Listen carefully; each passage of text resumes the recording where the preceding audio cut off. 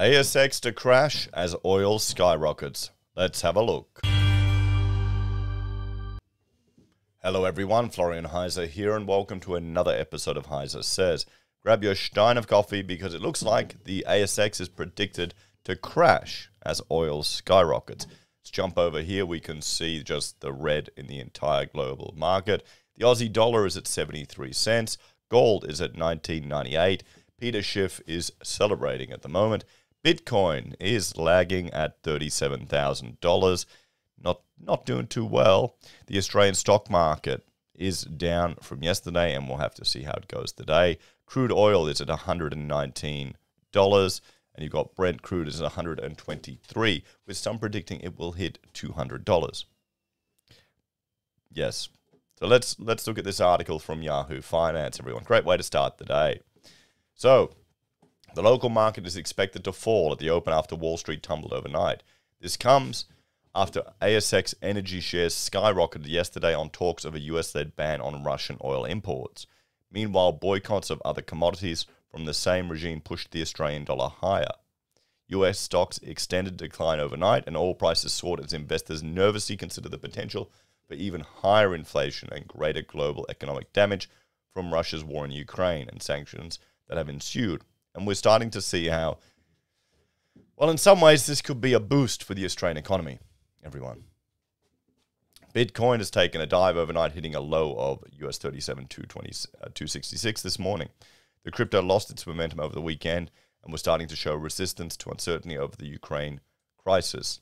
We'll have to see. I mean, is Bitcoin a safe haven? This is the real test, where the flight to safety is. I've got another video coming out today here in Australia, how some are arguing that property is our safe haven here in Australia, and that's where people will go. What do you reckon?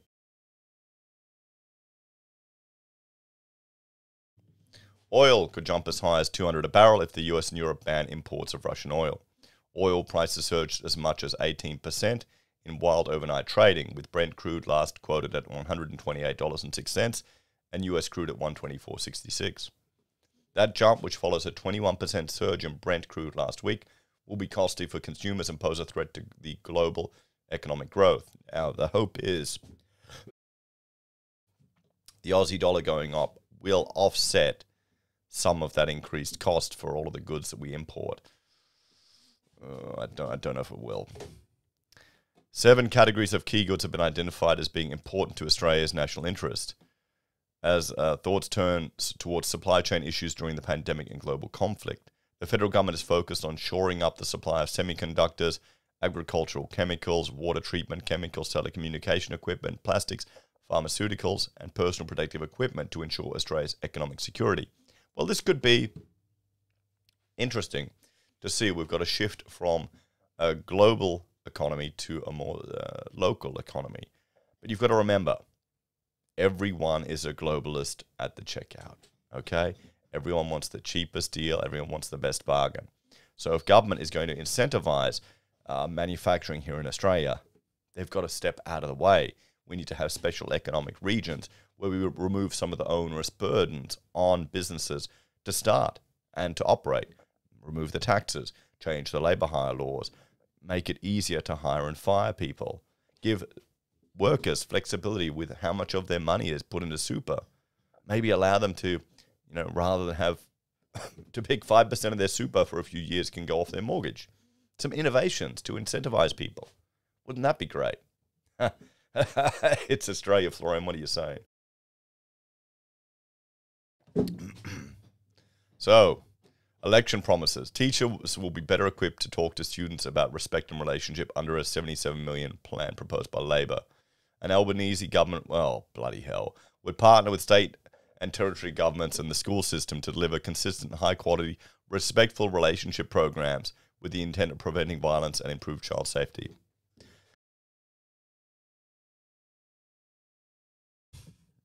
Now, I just think back to the bullshit programs we had to do when I was a kid at school.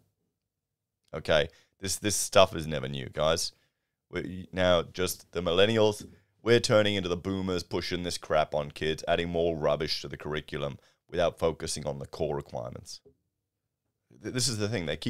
Everyone has a pet project. They add it to the education curriculum. They don't take anything out. So now you've got so much crap in there and our education outcomes are declining because people don't have time.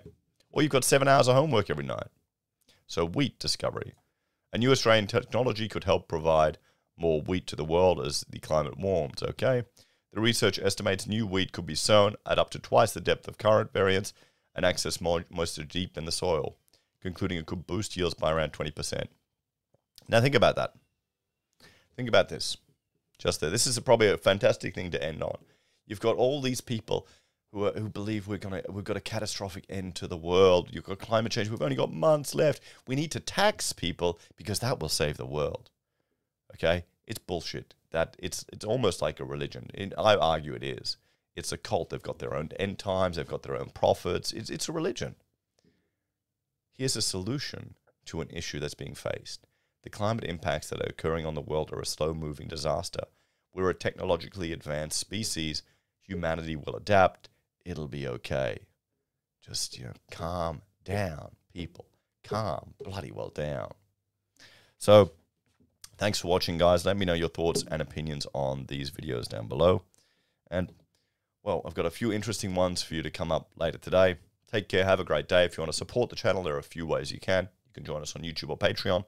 Sign up for SelfWealth or Stake and use our affiliate links at Amazon, eBay, Independent Reserve, or AussieBroadband.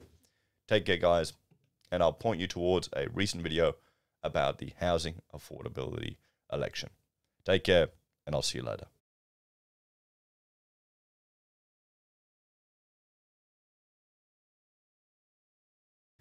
That's it. I'm out of coffee.